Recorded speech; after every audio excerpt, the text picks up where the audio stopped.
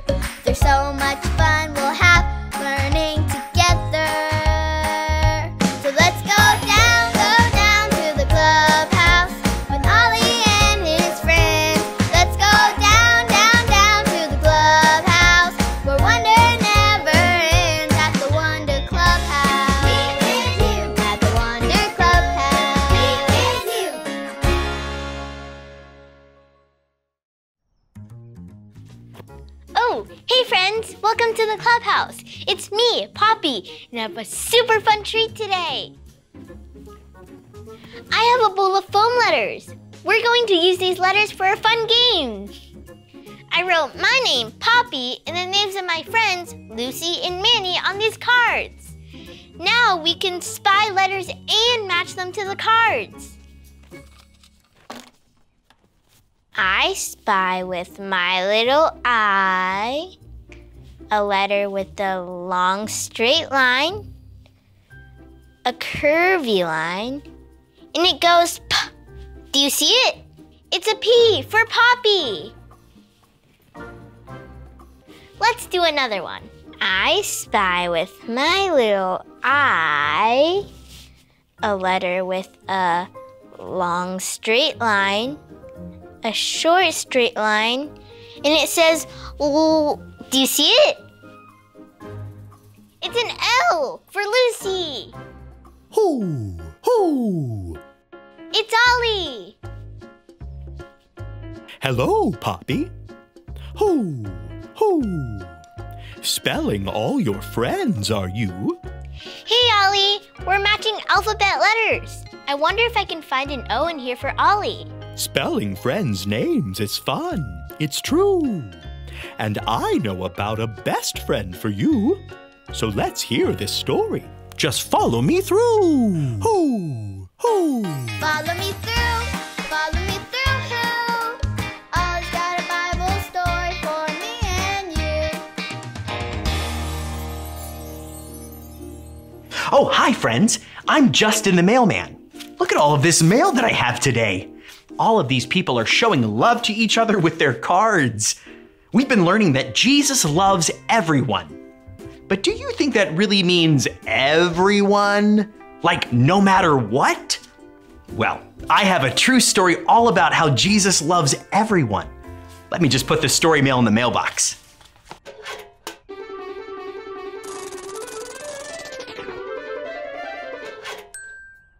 When Jesus was teaching people how to love each other, he had a good friend named Peter.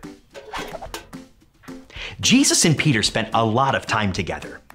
Jesus taught Peter about God. Jesus let Peter help do important jobs. They were great friends. Then, one night, some angry soldiers came and took Jesus away. They hurt Jesus and said mean things to him. It scared Jesus' friends, so they ran away. But Peter followed Jesus and the angry soldiers.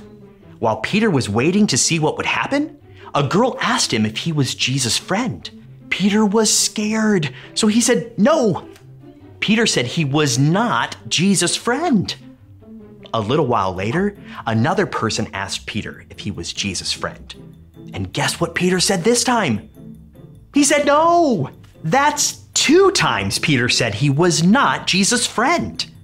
Then another person asked Peter if he was Jesus' friend. And guess what he said this time? He said no. That's 3 times Peter said he was not Jesus' friend. But then Peter saw that Jesus was looking at him. Peter knew saying he was not Jesus' friend was wrong. He felt so bad that he went away and started crying. But wait, that is not the end of the story. Later, after Jesus died and came back, he talked with Peter. Jesus still loved Peter no matter what, even though Peter said he was not Jesus' friend. Do you see someone who loves us no matter what? Look with me. Binoculars up.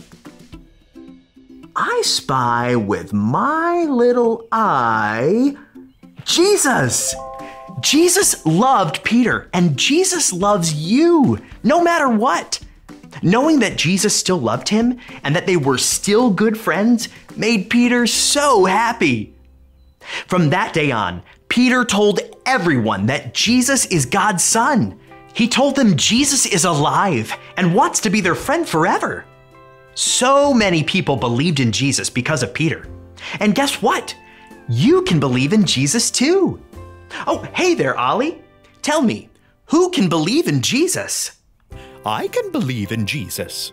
Yes, it's true. Now let's hear it from you. Tell me, who can believe in Jesus? I can believe in Jesus. That's the truth, friends. You better believe it. I'll see you next time. So there's your story, and it's all true. Jesus loves us no matter what. He's the best friend ever for you.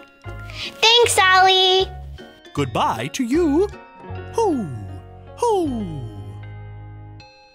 Wow, Jesus loved Peter even though he did something wrong. Jesus loves us too, no matter what. He's the best friend ever. I think I got the story. Did you get it? If you did, say got it. Get it? Got it! Good! Since Jesus is the best friend ever, let's try spelling out his name too. I wonder if I can find a day in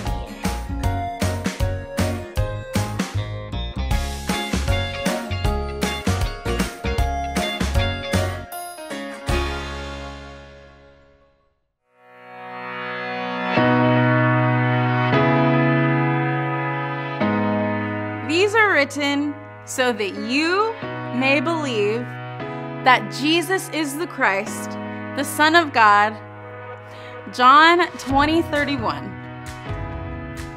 These are written so that you may believe that Jesus is the Christ, the Son of God. John 20:31. Wow, what a great lesson today. I just love that Jesus loves us no matter what, and He will always love you, even when you mess up big time and do something really, really wrong. Maybe we can thank Jesus for His love today, and all you have to do is pray. So ask your family to pray together with you right now and tell Jesus how much y'all love Him.